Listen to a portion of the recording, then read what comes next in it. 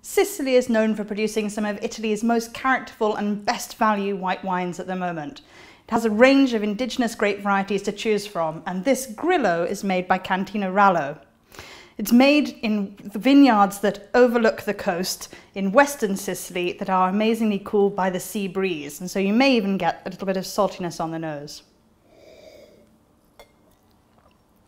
It is a little salty, but it's got that lovely peach and apricot, lemon flavours coming through, and it actually has a little bit of Zabibo added, which is a local grape variety that's given it much more of that kind of Turkish delight and rose flavours coming through on the finish.